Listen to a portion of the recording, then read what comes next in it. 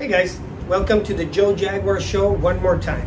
For you guys that don't know me, my name is Joe Jaguar. I've been interested, or I got into the hobby in about 1993 when was huge news, I think worldwide, about 1993 summerish, where a comet passed by Jupiter. It was going to swing by the solar system and then come back and slam into Jupiter, and it broke up into 21 pieces and it left 21 scars the size of Earth. So if Jupiter was not there and it hit Earth, we would have been annihilated. Now also, it took a full year, 13 months after the news for it to actually happen. That sucker was traveling, well, back then the first estimates were near 300,000 kilometers an hour now, and it still took a year. So that's what got me interested, like, holy cow, how big is our solar system? When we talk about in terms of like speed, normally think about a car going 100 kilometers an hour, pretty fast.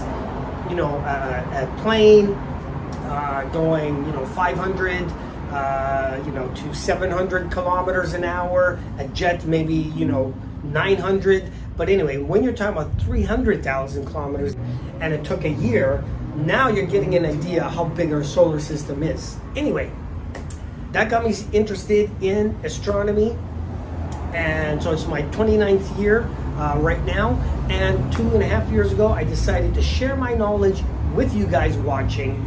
I started a YouTube channel and I'm over 1,100 subscribers, but I can see 90% or more of people who actually watch me are not subscribed. It's actually very common. For some reason, people watch your videos, but they just don't want to subscribe, even though it doesn't cost anything.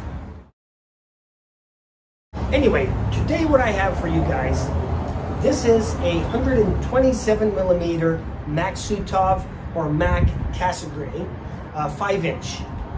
This is a 5-inch refractor.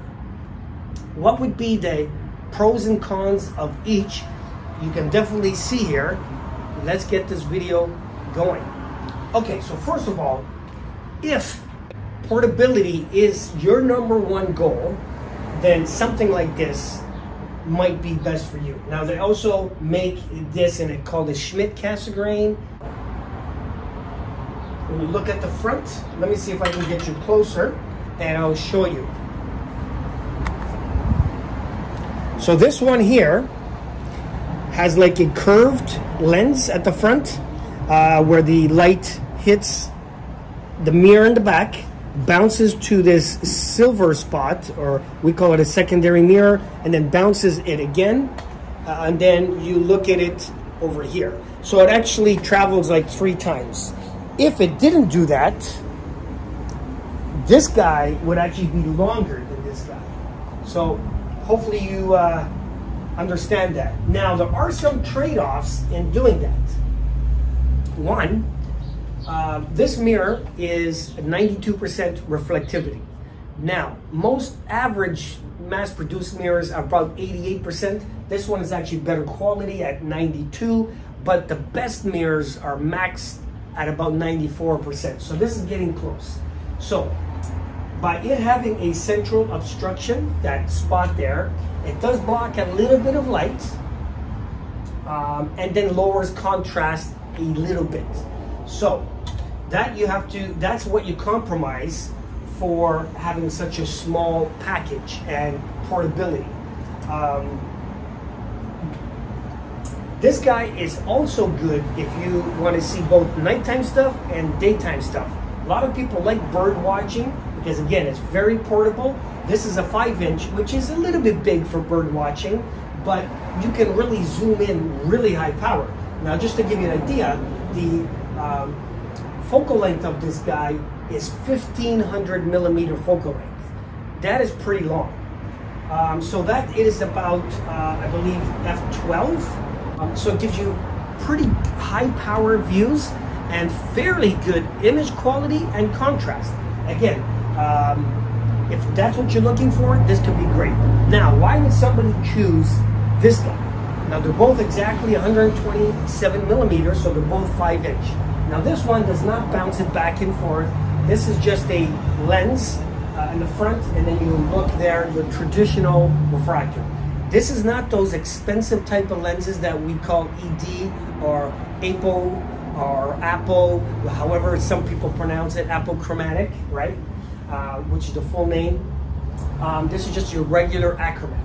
Now, the difference in this guy, and let's not talk about the mounts, because really, I'm just talking about the telescopes, not the mounts, because you can put these on any mount that you like. So the refractor is just basically, I'll show you the front because it's only fair. This is a newer style, so it has a lens there, and as you can see by those 6 screws, adjustable, where some refractors are not. Okay, and basically you just look all the way down there. So the benefits of this kind, and why a lot of people love refractors, is because the refractor is the sharpest kind of telescope per inch. It is also the most expensive kind per inch as well. So this one will probably outperform this guy a little bit. And the reason is this has no central obstruction, so it's not blocking any light. Even though this one is only probably blocking 5%, which is not much at all, but I just want you guys to know the information. So this one has no central obstruction, and this type of lens, or the refractor, is more efficient in getting the light to the eyepiece, which means about 99% of the incoming light will go to your eye.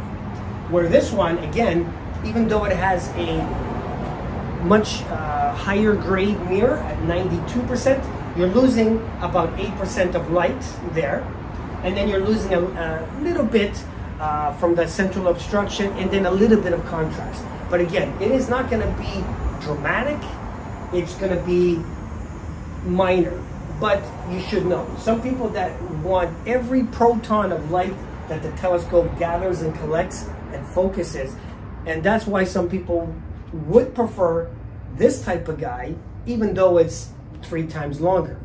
Now this one, even though it looks a lot longer, focal length is actually shorter. This one is actually 1200 millimeter focal length, where this one is 1500 millimeter focal length. So this one is still 300 millimeter focal length less. Now the downfalls of this guy, because it's not using that high grade lens, so just to give you an idea, because it's just an achromat, double-edged achromat, you could probably, let's say retail in Canada, you could probably get that guy for about 700. Now if it had the first level ED, you know, that probably would add another 1,000. And then if it was a triplet refractor, it probably would add then another 1,000 on top of that 1,000. So that's how expensive refractors can get. But some people love the pure images. They call it white diamonds on black velvet background. So it is, again, the most sharpest type that you can get. It is the most efficient, that gathers the most light, or lets the most light go to your eye. But of course it does cost the most per telescope. Now this guy here, probably a 5-inch, you know, around the $600 Canadian retail, I would say roughly around there, 600 to 700. So it's pretty comparable. So what you have to decide, or what you realize then, is even though this is a 5-inch Maksutov or Mac Cassegrain, whatever you want, however you want to say it, because it's like, so basically it's going to compare, let's say, to maybe a 4.5-inch pure refractor, or 4 point, you know, somewhere between, and again, depends on the mirror and the quality, but you know, I can't say 100% for every type, but let's just say between a 4.5 to a 4.7 inch refractor. That's what it's going to kind of compare to. So it is pretty close. You're not going to see drastic difference in these two when you zoom in on the planets and double stars, but this one, again, it'll be a tad brighter and a tad sharper and have a little bit better contrast. Now, I gotta admit, I am slowly slipping into that refractor as well. I have used almost every kind there is. And I kind of like the refractors too, especially when you talk about planets. Basically though, if I had to travel, then I would prefer this type of thing. But if not, and I'm just observing the planets or something from my backyard, I prefer a pure refractor. But you guys tell me what you like. Is portability huge on your list? Or do you prefer as much ounce of starlight to reach your eye and just be the sharpest possible?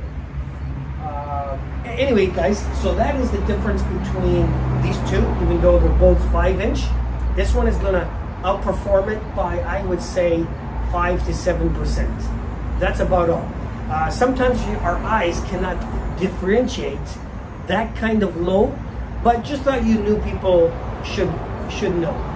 But if you're looking for ultra portable, and again, remember, this focal length on this guy is actually longer than this guy, so which means the same eyepiece on both of these telescopes, you're going to get a little bit more power out of this guy, this little Macas or Maksutov here.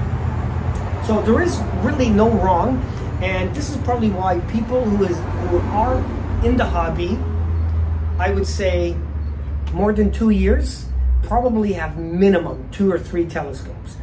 You might have a refractor for the planets, you might have a portable one for when you travel or go to the cottage, camping, trailer, or out of the city. And then you might have like what they call a light bucket or a big one to see galaxies and nebulas with. That's kind of, and then sometimes some people might even want, because this one here, being 1500 millimeter focal length, the field of view, so the area of space that you see is going to be a tad narrow. Now, normally when people get these, they're normally not looking for wide field telescope or views because it won't give it to you, right? This one could do it a little bit better because it's 300 millimeter focal length less. And most Maksutovs normally, like the 4-inch, 3-inch and below, normally only have 1.25 inch port, although this one, it does have well, you can put a 2-inch visual back, but the hole is not a true 2-inch diagonal, so the length cone is going to be somewhat restricted, so you probably would get a wider field of view if you put a 2-inch diagonal and eyepiece on that guy than this guy. But again, most people get these is for high power and high contrast. This one will give you a bit wider field, a little bit sharper. But for daytime, you could use this guy for daytime too. It just, of course, would be a little awkward being it so long, but you can do it as well. Anyway, guys, you guys pick which version you like, but these are 2 5-inch. They're roughly around the same price range. They both are different type of telescopes, and they do different things. You guys decide what's best for you.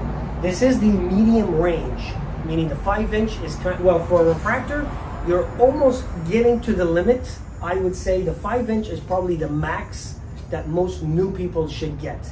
Reason is, you can see how big it is. I do have a 6-inch refractor and a 7-inch refractor. The size of it kind of goes almost 30% to go to the next size, and then 30%. So really, 6-inch is for serious people. And then 7-inch is normally, even though I have one, is more for like observatory class. And this guy, you can, it is not a big problem if you go 6-inch and 7-inch because it's already small and lightweight. It becomes a little heavy at the 7-inch, but it's still not huge. Anyway, guys, that's it for me. Like, comment, subscribe on my YouTube channel. For you guys, if you know anybody who wants to get into astronomy, share my link. You guys are on the forums, and somebody's asked a question of maybe what's the difference between these two, or are these, good for them? Share my link with them. I would appreciate it. Why not you? Why not me?